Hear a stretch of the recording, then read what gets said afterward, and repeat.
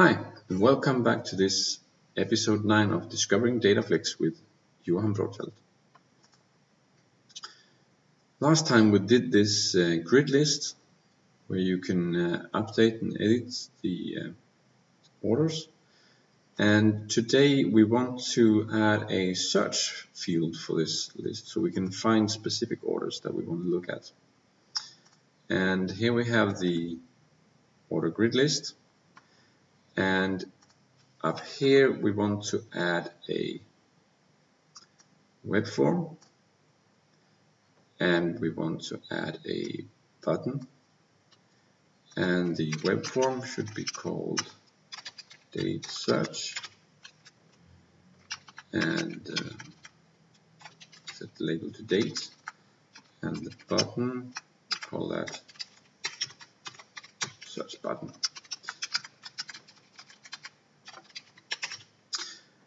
And you can see you already have the onClick function here, but it doesn't look too good. We want to change that a little bit. So what we can do is set piColumnSpan to, let's say, 3, and for this to work, 2, 3, we need to add set piColumnCount to the entire page, so then you know how many columns you have in total. Let's say we have 12, and now it actually looks better, but we also want to set the piLabelOffset to 50 so that we get more place for the form and less for the label. And this is a date form, so I want to add that as well. Now this is a date form. And the button, set piColumnSpan to 2. And in order to get them on the same line, I need to, let's change this to 4. Get it a little bit wider. And we need to set piColumnIndex to the same as the above or higher. If I set it to 6, then the search button will end up out there. If I set it to 5, I will get a bit closer. But in this case, I want it directly on the side. So I think that looks good. Now we have the layout. We will move on to the functionality. And in the procedure onClick, when we click this button, we want to get the date from the date form. So we need a container. String is DateSearch. This is our variable, and we do webget. In Windows applications you only do get. In web applications you do webget. And we want the PS value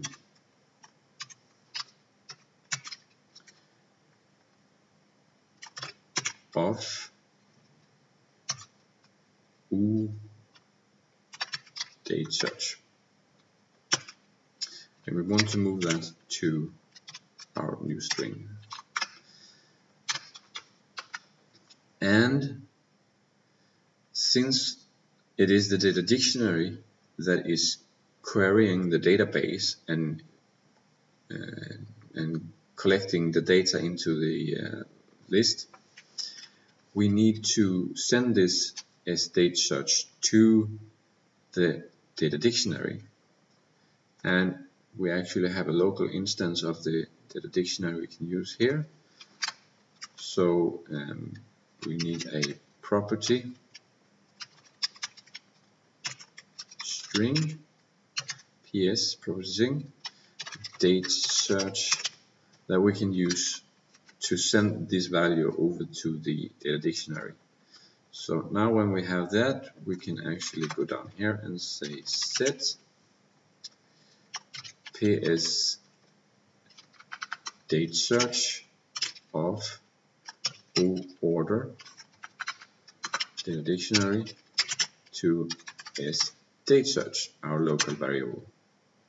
So now we have moved the date that we selected from the form into the function, and from the function up to the data dictionary. So now the data dictionary knows what to look for.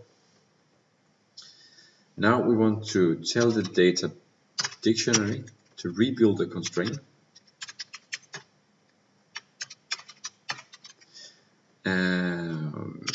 of order the dictionary, and then we tell it to fetch the data, request find of order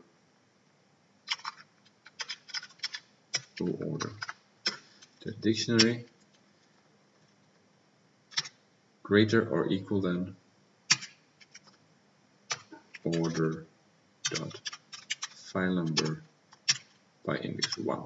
So it will basically go through the entire file and take every value that it finds. And that's okay for now. You might want to use another index and stuff like that if you get a lot of data, but it's sufficient for now. So now we need to set up the constraint. So we add a procedure OnConstrain, and this is a built-in constraint function procedure in the data dictionary, and we need to have the string in this procedure as well. So we do a get, because now we're not in the web, we're just getting it from up here. So we want to get the psDateSearch to our local sDateSearch, and if sDateSearch not equals blank, then we actually have a date and we want to constrain on it. So constrain order.Date equals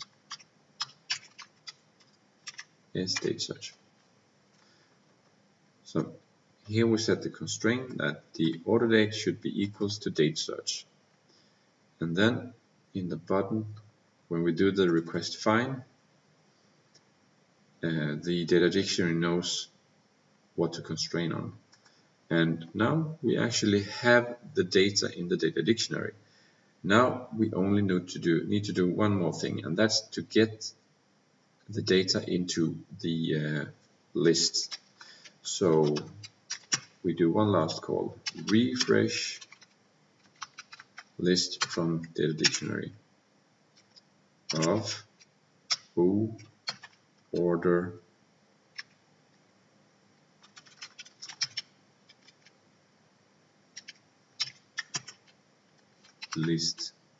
Great.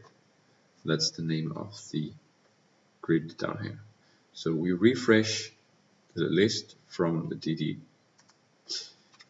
and let's see if this works now.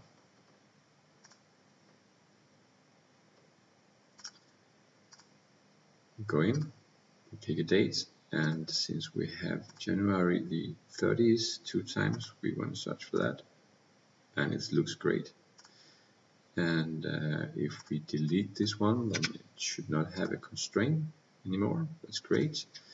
And now 2015 02 05, let's see if we can find that as well. Yes, we can. And that's all for this video.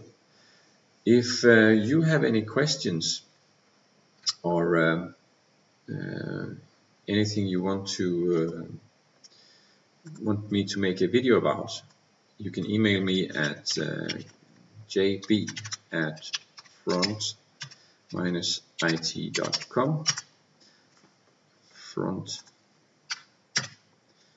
and ask me to do a video about anything.